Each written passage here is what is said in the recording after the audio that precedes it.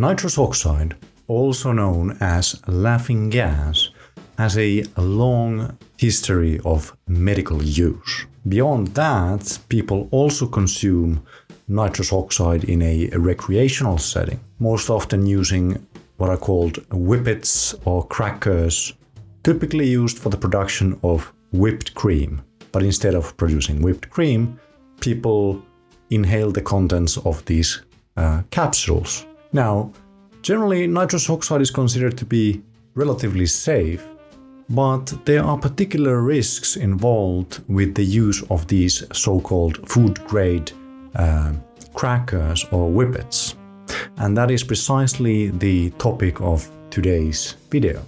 So stay tuned for some interesting insights.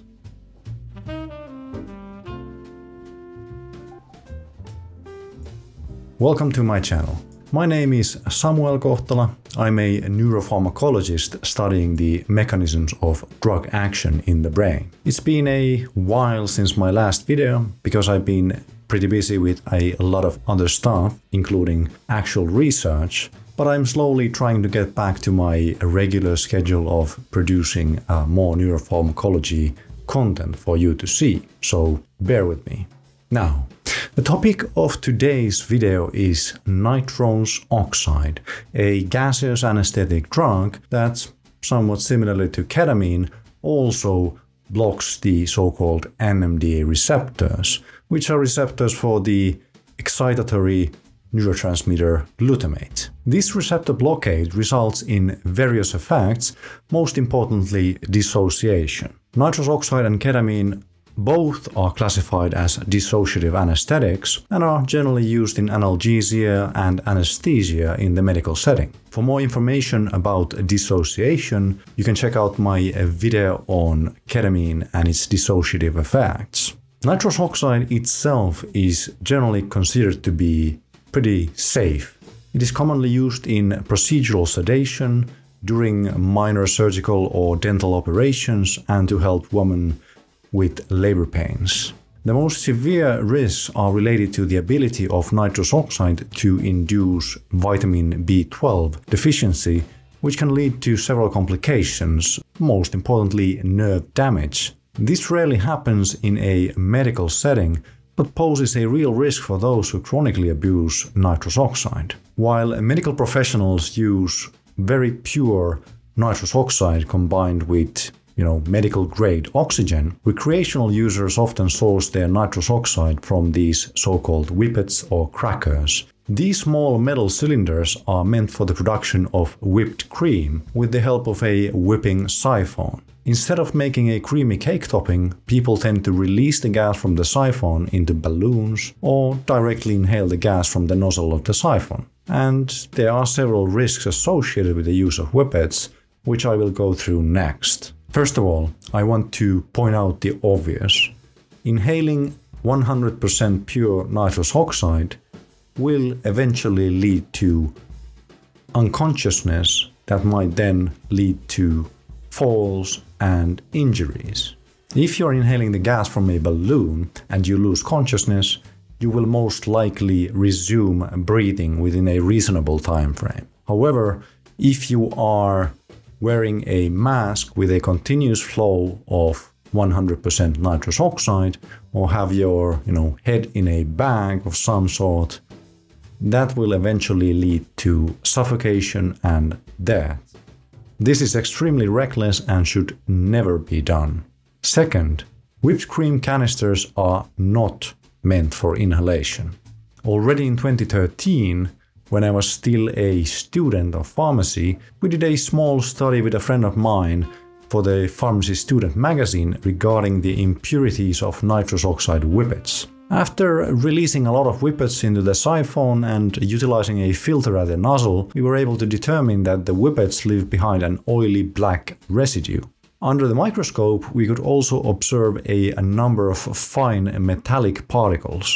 Just recently, a proper scientific study was published where whippet contaminants from 3 different brands of nitrous oxide whippets were examined with a number of analytical techniques. The study found that the whippets contained a chemical called cyclohexyl isothiocyanate at a maximum concentration of 67 micrograms per whippet. In addition, inductively coupled plasma mass spectrometry and optical emission spectrometry revealed the presence of mainly iron and zinc, but also traces of aluminum, chromium, cobalt, nickel, and lead. Scanning electron microscopy combined with energy dispersive X-ray spectroscopy confirmed the presence of nano-sized particles containing iron and zinc. Importantly, when the authors simulated inhalation, they could confirm that these nano-sized particles can reach the deeper parts of the lungs, and this is obviously not good news for anyone who uses nitrous oxide whippets recreationally. The chemical found in the capsules, cyclohexyl isothiocyanate, is also classified as a skin and respiratory sensitizer, and at least based on the hazard labeling, I would not want to get this substance into my lungs.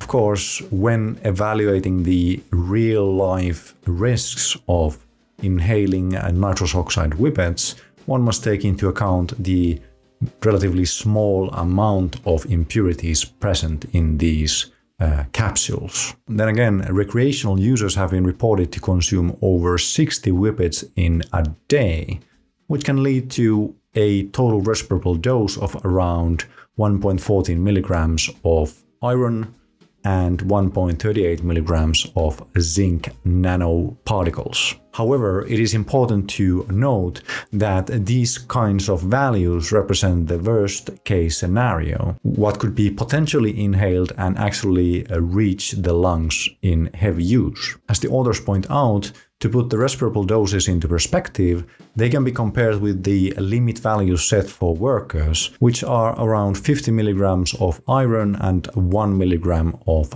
zinc. This suggests that iron-induced adverse effects are unlikely. However, zinc particles are more prone to causing alveolar damage. Indeed, there is a case report of diffuse alveolar damage in a 27-year-old woman who used up to 30 whippets in a day for several weeks.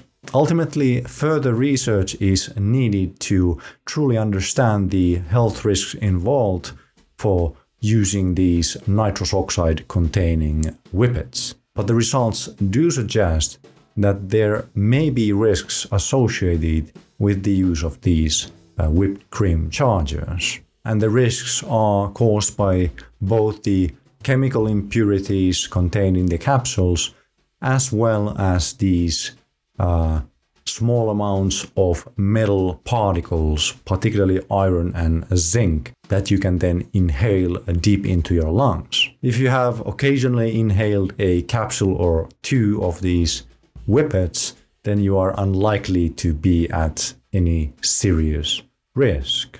However, if you consume tens of capsules a day for many weeks or maybe even months, then there is a concern that you could be really doing damage to your lungs, but also you could be causing nerve damage through the depletion of vitamin B12. So be very careful. That's all for today. Please remember to press like and subscribe to my channel for future neuropharmacology content. Thank you for watching, and until next time.